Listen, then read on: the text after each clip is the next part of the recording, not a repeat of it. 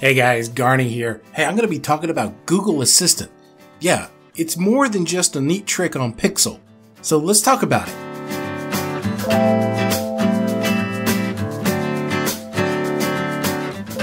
Hey guys, Garnie here. Thanks again for joining me for another tech review or Tech Thursday.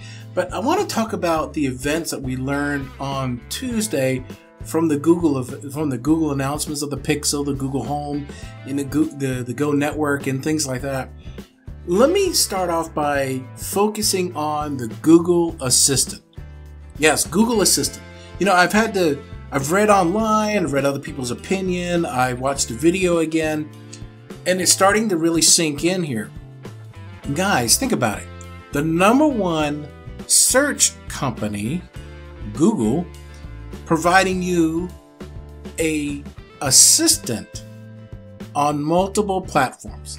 Now, this goes way beyond Google Now, which a lot of people would compare Google Now to with, let's say, an iPhone's Siri or Bing's Cortana or anything else like that. But now that we've gone beyond Google Now, it's past what's on your phone. What we're talking about now is Google Assistants proliferated across your environment.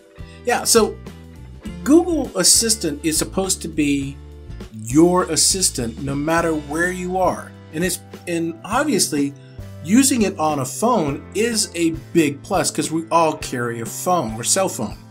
Well, what about the home?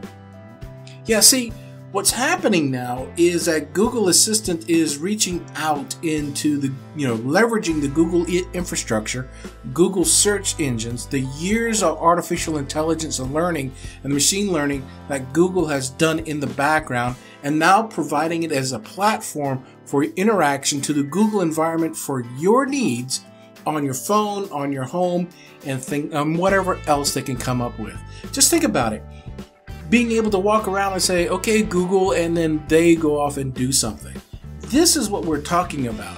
That it's not just a search request. It is actually an interactive system for your lifestyle, where they actually had a demonstration where a guy was one of the key product managers at Google was interfacing with Uber. Yes, through Assistant, actually having a conversation. So let's break it down a little bit more. What is Google Assistant? Google Assistant is a service, plain and simple, that provides you access to not just the Google environment, but to other applications, other services that it can interact with on your behalf. For example, if you would like to go search a restaurant, you can actually say, okay, Google, go search Black's Barbecue. And it would actually pull up results from Yelp for you if you decide to use Yelp.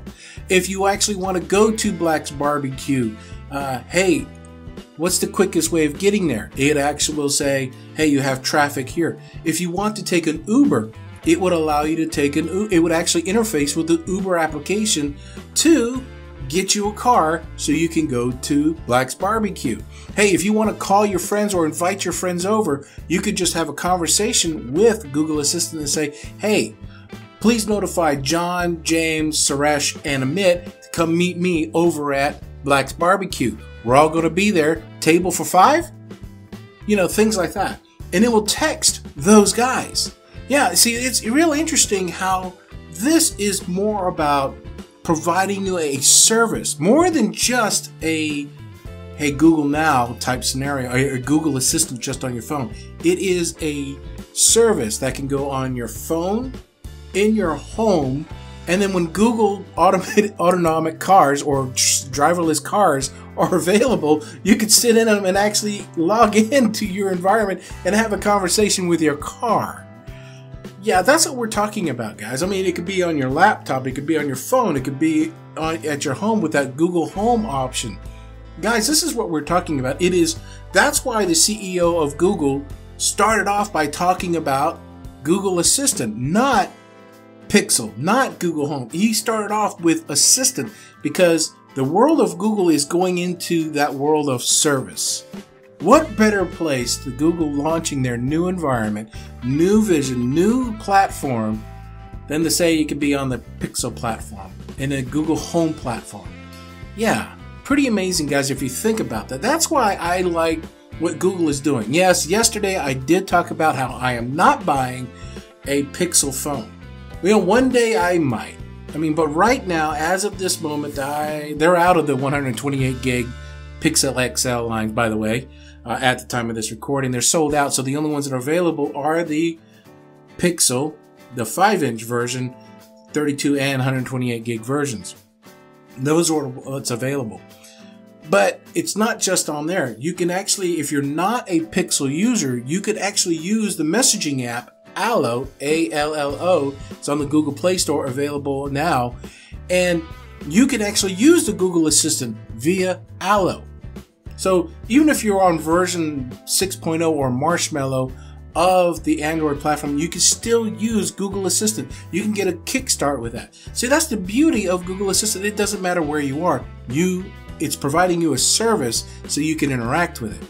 It's more convenient if you're on a Pixel because it's built into that. It's more convenient if you had a Google Home device. You can interact with it voice that way. But if you have a regular cell phone that is not a Pixel phone, you can still interact with via Allo, the app, to get a hold of your Google Assistant. Yeah, pretty amazing. Things like, hey, good morning, Google Assistant, how are you today? And it will read off to you your agenda. What's going on? What's the weather? What's the traffic? It's an amazing demo. So what do you think about that, guys? Amazing. I was blown away with that. I thought, from my point of view, that this is where the world is going for Google. It's not just a search engine anymore. It's now a service company. They're providing you a service through a new interactive platform called Google Assistant. So guys, what do you think about that? This actually opens up a whole new world for me.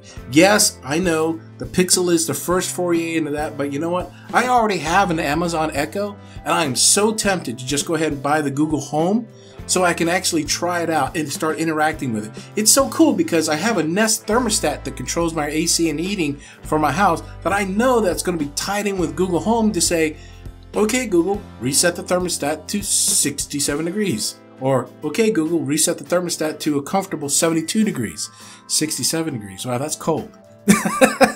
not unless it's freezing outside. So guys, what do you think about that? Please let me know what your thoughts below. And I want to say to all my fans out there, all my friends who watched the video from yesterday, thank you, thank you, thank you. What a tremendous response. Thanks for it. You know what? I'm really, really glad that we've had these discussions. I love the Android community. Thanks, guys. I really appreciate all your friends who are actually on the Apple side. Thanks again also for being constructive and being in an open mind to have these discussions, because you know what? It's not about the phone.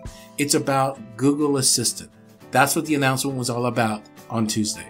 Anyway, guys, have a great day. If you like what you see, hit that like button. And most of all, if you're new to my channel, go out there and hit that subscribe button, because I'm always looking for new friends to join me on this journey. So come on, let's have some fun. Until then, guys, we'll talk to you later. Peace.